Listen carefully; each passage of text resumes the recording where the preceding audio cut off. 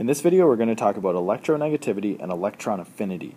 We'll talk about what those two things are, and then we'll talk about how we can compare elements to each other based on these two things in a periodic trend. So let's start by defining these two terms. Let's start with electronegativity. Electronegativity is the ability of an atom to attract electrons to itself. It's really the strength of an atom. And we know at the core of every atom is the nucleus.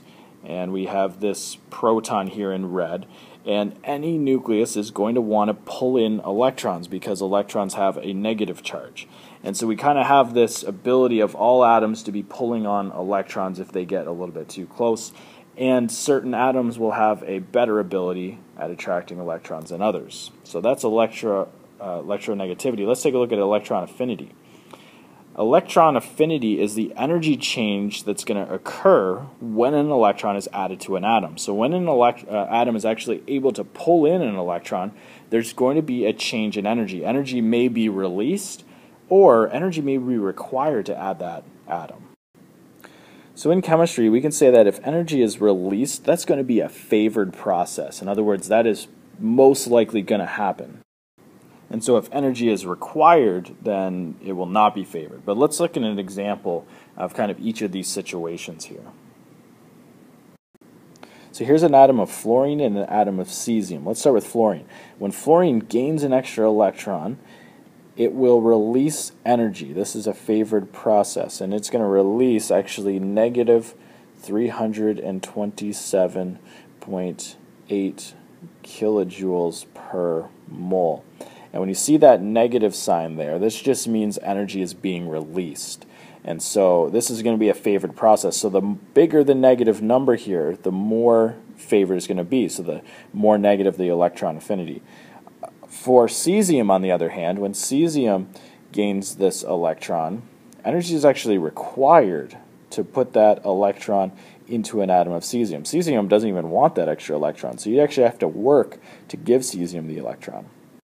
And the electron affinity for cesium is about 45.5 kilojoules per mole, and it's positive. And when we see that positive number, that means energy was needed to add that electron. So that's electron affinity.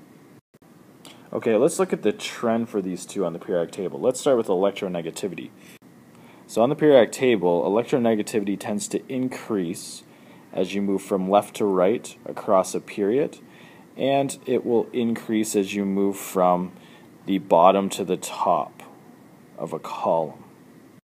And so the lowest electronegativity is going to be right down here in the bottom corner, and the highest electronegativity is going to be fluorine. It's not going to be helium, and actually the noble gases are not included in this idea of electronegativity because they don't want any electrons at all because they have a complete valence shell. So we can kind of forget about them, and we can just count on fluorine as having the highest electronegativity or the highest ability to attract electrons. Okay, so how about electron affinity? And I've written here increasing electron affinity, and it might be better to say becoming more negative, because the more negative the number, the greater really the energy that's going to be released.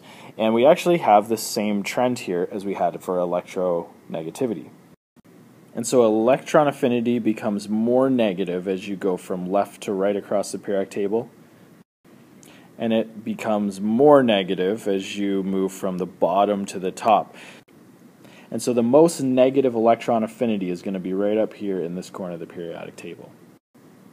And that's electronegativity and electron affinity.